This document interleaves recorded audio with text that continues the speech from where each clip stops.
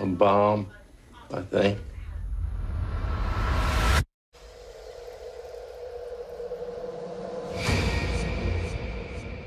There are people out there.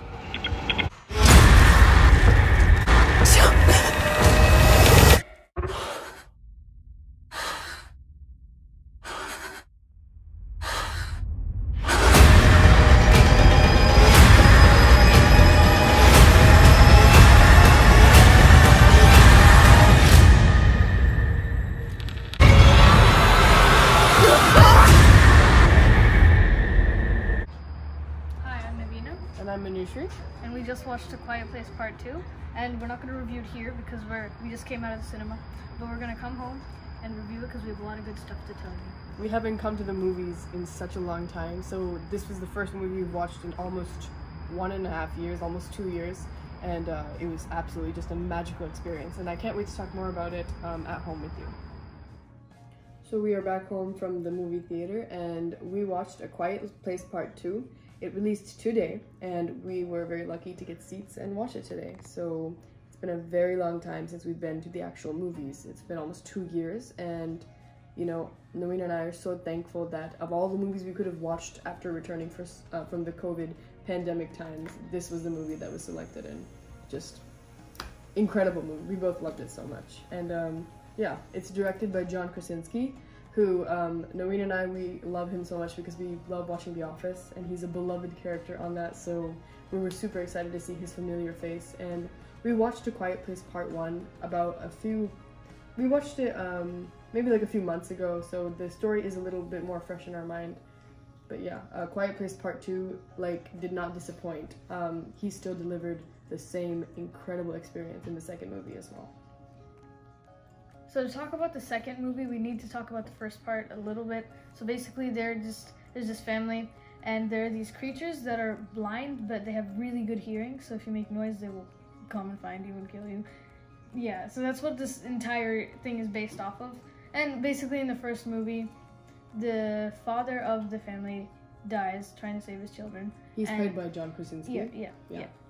The director of the movie, same screenplay writer, same guy, same actor, all played in the same part in the first movie.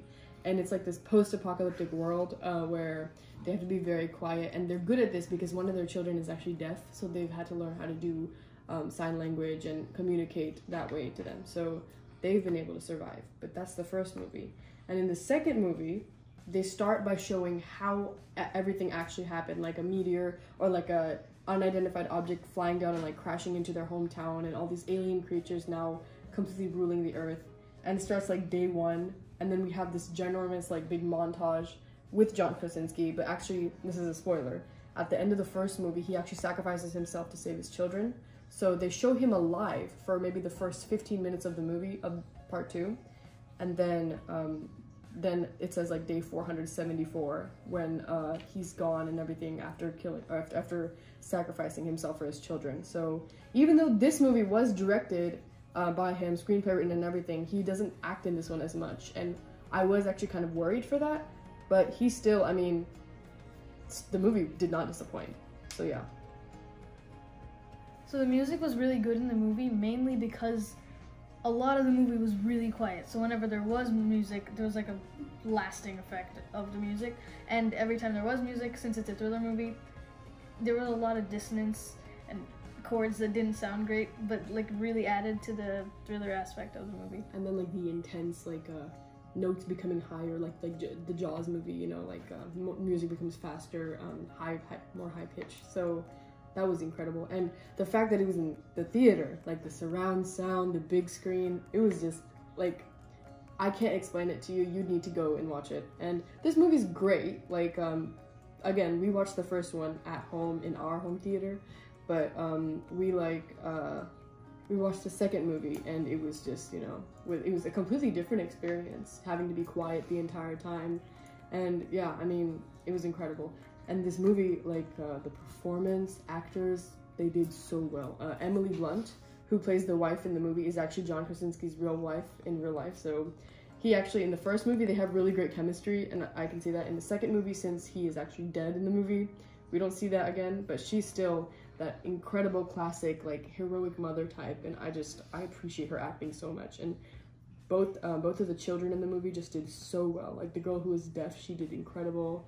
The guy who the younger brother, he did incredible. Like his pain, you could really see it. I mean, when we finished the movie, the entire car ride home, my sisters and I, we were just talking about the movie the entire time. Like, it was just so engaging and wonderful. So, yeah, I was on the edge of my seat the entire time. So one of the most enjoyable parts of this movie was how a lot of the people in the movie, they were split up and doing different things at the same time. So they'd show all these scenes at the same time. And whenever it was at the highest tension point, you literally stand up. No, you don't stand up, but you're sitting up at the edge of your seat. And you're holding it tight because everything is happening. And then all at once, it crashes down and the tension just, yeah.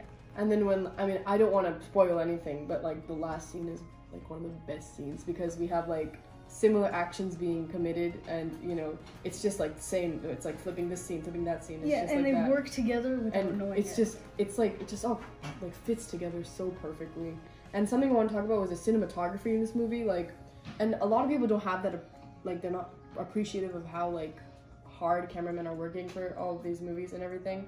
But oh my god, the first part when like all this disaster happens and all the families are fleeing, trying to find out what are we supposed to do.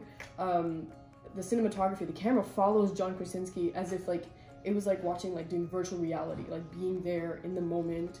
It was following him. We could see the shots. It was like turning around to show like what's chasing them in the car, and then like reversing the car. It was crazy. It was just so thrilling the entire time. And you know, I mean, cinematographer, like you did incredible. That's what really, I mean, they're the eyes to the movie. I mean, we can't do anything without our cinematographers, and American cinematography is like just amazing. No one can beat them at thriller movies. So yeah, and we want to speak about the rating. There's not even a question. This is a 10 out of 10. Like, can we say it's not? Like, it is a 10 out of 10. There's every single aspect. I would rate it an 11 out of 10 if I could. Like, every single aspect was just absolutely perfect. Actors, amazing. Music, amazing. Cinematography, amazing. Just such a great storyline. And, you know, again, we were all so hopeful. I mean, is John Krasinski going to be able to deliver as much, is he going to get as much critical acclaim for the second movie as he did for the first one? Yeah, he is. And, I mean, it's not like I'm tired now. I mean, I want to see part 3. I mean, if that's ever going to happen, I don't know, but that's what we want to see. And that's what I'm sure a majority of the audience is going to see. So I hope this movie wins some awesome awards because it's done really well. But yeah. As always, don't forget to like, share, comment, and subscribe. We loved this movie, and please go watch it, especially in cinema if you can. But yeah, don't forget to watch the other videos. Thank you for watching.